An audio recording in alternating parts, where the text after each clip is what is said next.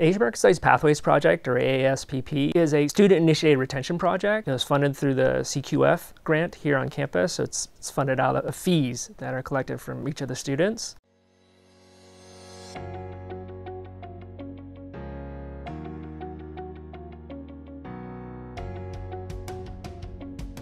We are located at 18356 Halstead Street. We're sitting right now in the Glen Omatsu house. We are open 4 days out of the week, Monday through Thursday. We offer free mentoring services. We do light tutoring sessions, so a lot of the interns have taken extensive Asian American Studies courses.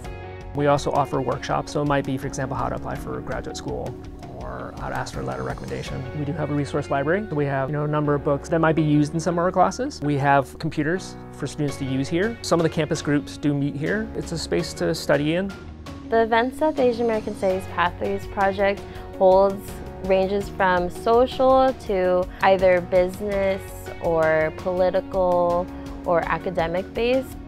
CSUN actually doesn't have a program that is directed specifically at Pacific Islander students or Asian American students. I think largely because the campus sees Asian American students and Pacific Islander students as students that are doing okay. They don't have retention issues. If you take the super diverse Asian American community, break it down by ethnic groups or ethnic nationality group, you're going to know those groups are underrepresented in higher education. That's not acknowledged by the university.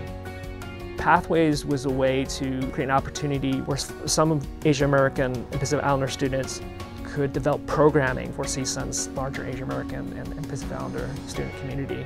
If the campus is serious about student success, it would find out whether or not these students have a sense of belonging at CSUN. If they're taking longer to graduate, whether transfer students or first-time students. And I'm not sure that's being done.